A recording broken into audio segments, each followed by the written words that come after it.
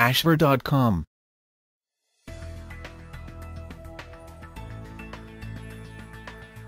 Hello and welcome to ashver.com. You are watching an interesting video on Jean Piaget Stages of Development, Early Childhood Development.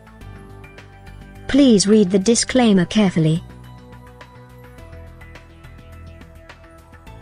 Psychologists and theologians have long discussed the complex subject of moral development, though it was not studied scientifically until the 1950s.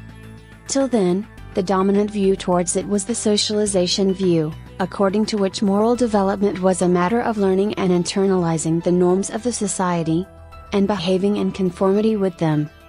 Rest, 1979. Jean Piaget not only rejected this belief, but was among the first psychologists who put moral development in children into research and proposed a theory about it. Schaffer, 1996. According to Piaget, 1932, moral development in children means the changes in how they reason regarding moral issues, their attitude toward law-breaking, and their behavior when facing moral issues. Gruszk and Kuczynski, 1997. It is thus the process through which children develop proper attitudes and behavior towards other people in society, based on social and cultural rules and law. The moral judgment of the child, Piaget, 1932, was one of the first works concerned with the morality of children rather than adults, and outlined a systematic account of children's moral development. Harris, 2002. Piaget believed that children's cognitive development is responsible for their moral reasoning, which is an active rather than passive process by which they conform to society's norms of right and wrong. All moral development emerges when individuals construct and reconstruct their knowledge of the world as a result of interactions with their environment.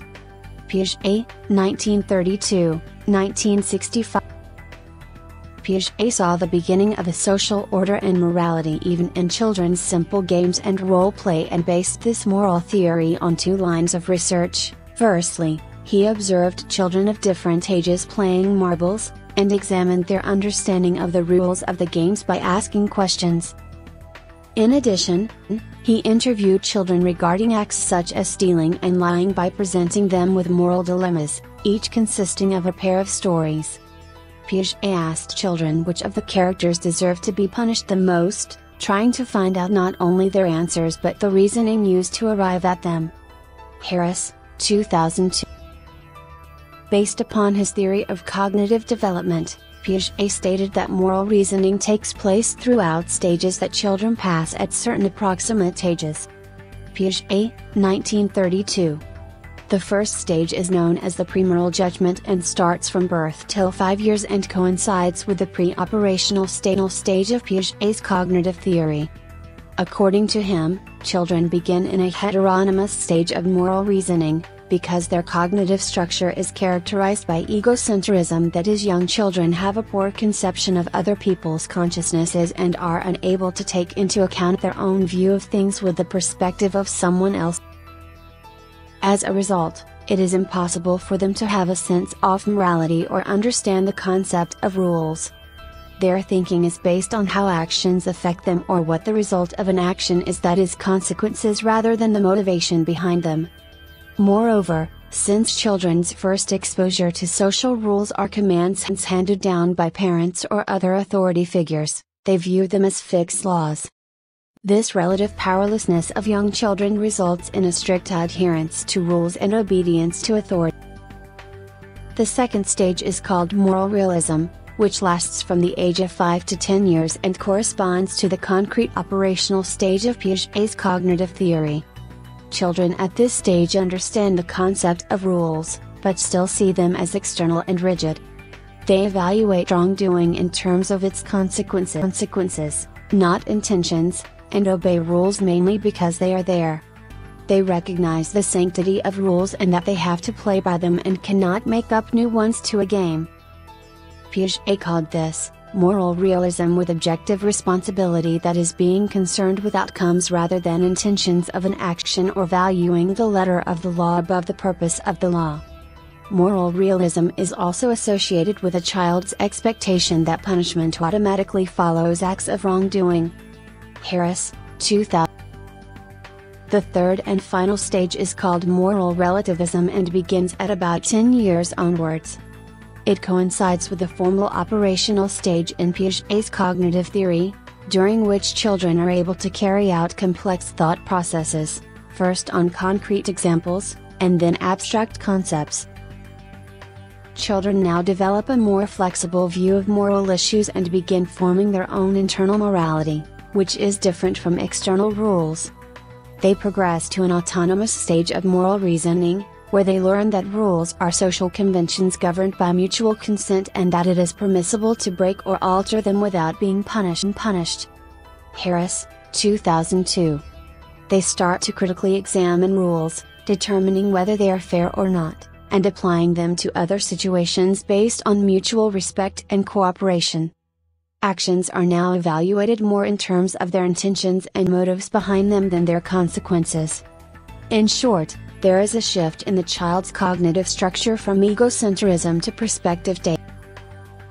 Thus, according to Piaget, morality and moral development cannot be inculcated into children through dictates of parents and teachers. It is through active relationship and involvement with peers that children develop moral concepts. Nucci, 1997. Piaget concluded that the best moral learning comes from cooperative decision-making and that school teachers must encourage moral development by providing students with opportunities for personal discovery through problem-solving situations. Piaget's theory of moral development is not as well known as his cognitive theory, but it was a great influence on Kohlberg's theory, 1976, which is more widely known. Another contemporary adaptation of Piaget's theory for moral development is found by De Vries and Zahn, 1994, while works like A Theory of Justice, Rawls, 1971, are also almost solely derived from Piaget and Kohlberg.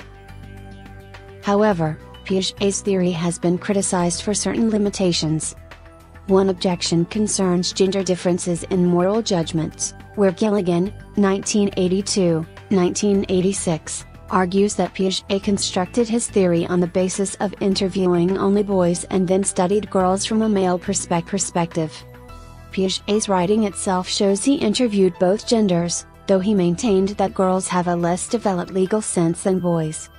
However, as Toriel, 1998, says, this does not imply Piaget considered girls to have less advanced moral reasoning than boys, as he saw girls as more cooperative and innovative with rules than boys.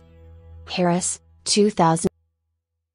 Another criticism is that Piaget's account of moral development was based on semi-structured interviews, which depend largely on a child's verbal capacities and rely on the assumption that cognitive development determines moral reasoning. Harris, 2002.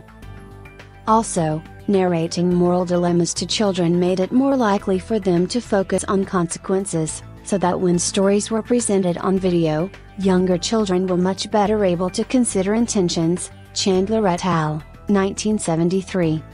On the other hand, Armsby, 1971, carried out investigations with moral dilemmas and found that, although younger children had some concept of intent, they still preferred to judge in terms of consequence. Some psychologists also criticize that Piaget's theory has under-evaluated children. Bussey, 1992, shows that children after the age of 3 are able to consider other people's intention and purpose, that is, they are able to tell that a person who has intentionally made a mistake is guiltier compared to one who has no intention in his wrong action, even if his wrong is greater. Besides, games of marbles do not represent a child's entire perception of morality. Also, Piaget's theory holds true only if one uses the exact same tests he used, but are proven incorrect when different tests that are more sensitive to an infant's responses or geared towards a certain age group are used. Gleitman, 1995. There is disagreement too over whether morality develops in stages or levels. Kohlberg himself modified Piaget's work and estimated that the process of attaining moral maturity took longer and was more gradual than Piaget had proposed. Killen, 1995. Cultural psychologists argue that Piaget's theory is Western-oriented and that instead of looking for universal moral stages, we should focus on moral diversity. It must be remembered that moral development of children in non-Western cultures differs from those in other cultures, because of different concepts of justice and ethics. Moreover, Piaget implied that all morality comes from socialization, but evolutionary psychologists maintain that a basic sense of morality is innate. Lastly, Piaget's approach to morality is more or less abstract, unlike a more naturalistic observation of children's behavior within their own families and familiar setting. Dunn, 1980. Piaget's theory of moral development attempts to understand how human societies have come to constitute and recognize law and how they construct rules that are valid and obligatory. Not only does his work hold continuing relevance in current debates, but has helped further research in this field.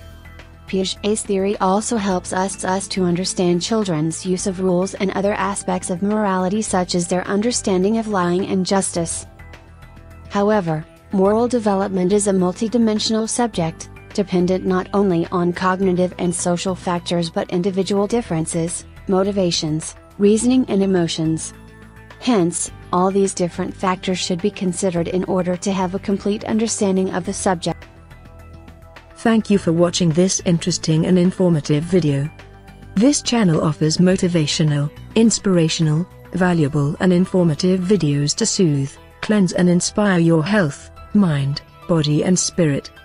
You can find a lot of interesting videos on wide range of topics here. Stay tuned and keep watching.